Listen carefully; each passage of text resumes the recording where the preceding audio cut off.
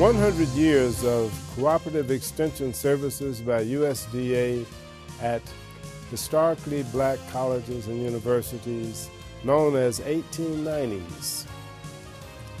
Why did the government designate funding for 1890 land-grant institutions? Well, 28 years after the passage of the Morrill Act in 1862, Congress enacted a second Morrill Act establishing black land-grant universities. The legislation gave the states funds to establish state universities for persons of color if race was an admissions factor at the existing state university.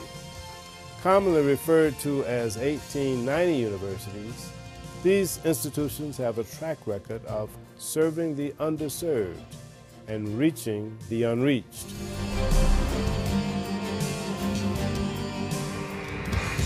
Extension is taking the information from the college or university directly out into the community to the farm person or the people in the rural area who will actually put this information into practice. Extension was established at Fort Valley State University October the 16th, 1972. And this is when then I became the first administrator of the Fort Valley State Cooperative Extension Program. In fact, I give myself credit, and some others do say that I'm the father of the program here at Fort Valley State.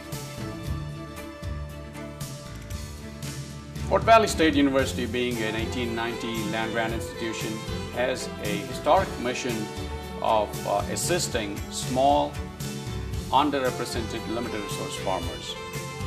Fort Valley State University Extension specialists and county agents have done an outstanding job over the years reaching out to these farmers and arming them with the knowledge and skills needed to succeed in their agriculture enterprise.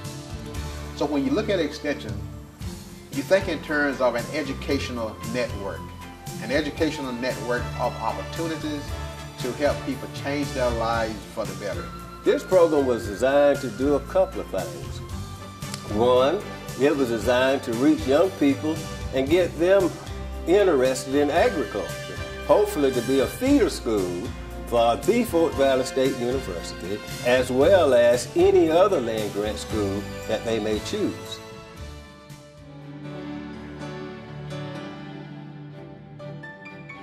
We came in brand new to the program, brand new to the state, which meant that we had to develop a program that would address the needs of the clientele whom we were to serve. Our program delivery method was through county extension agents and also program assistants who were indigenous to the area. They were people who knew what the situations were in the counties and could help us to not only research those problems, but to address the needs of the people in those areas. My role as a county extension agent is to carry out the cooperative extension programs in the area of agriculture and natural resources, meaning that as an agent, I assist rural clients or underserved with their practical farming methods and techniques in the area of agriculture to help them improve their existing farming operation and help them launch new operations. So when we look at the programs in cooperative extension, we're looking at outreach, we're looking at marketing opportunities, and basically we're looking at just providing helpful educational opportunity for the citizens of Georgia. This program was designed to bridge a gap where city people who didn't know a lot about gardening and farming and nutritious food, they now could see and get some training on a small scale, how they could be able to grow not only in a block of land, but they could also grow in containers. And today you see raised bed gardens. That was the beginning of raised bed gardens.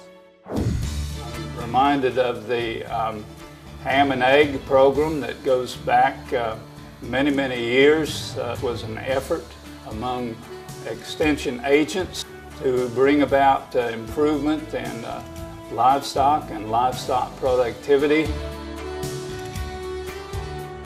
We basically have 4 different program areas. We have agriculture and natural resources, we have family and consumer sciences, we have rural development, and we have 4-H youth development. With the food and nutrition program, we have the expanded food and nutrition program as well.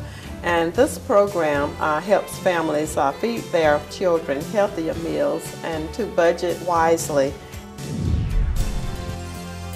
Major impact has been to really the mere fact of having access to information.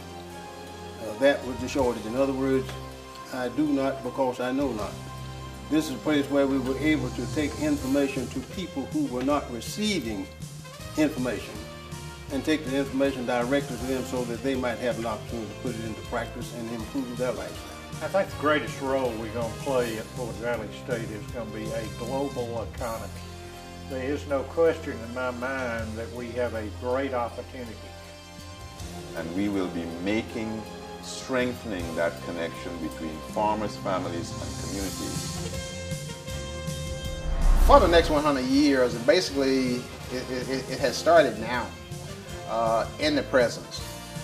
With our university role as it relates to sustaining farm operations, to enhancing farm operations, and definitely with the challenges that we are having with our youth, we are, in my opinion, right in the mix, right in the center of providing education opportunities, providing training opportunities, such that we can basically improve the quality of life. It's been my privilege to represent Fort Valley State University in the state capitol for 32 years, state senator. And I consider it my university. I'm delighted, I'm pleased with everything I've seen, and I'm very proud to be a part of the Fort Valley State family. Whether it's helping a farmer develop a workable business plan, instilling confidence and self-esteem in a group of teens, or helping a family improve its resources, I expect that Fort Valley State University Extension Service will keep its motto alive and well into the next 100 years and beyond. For more information about the Fort Valley State University's Cooperative Extension Program, please call 478-825-6296 or log on to ag.fvsu.edu.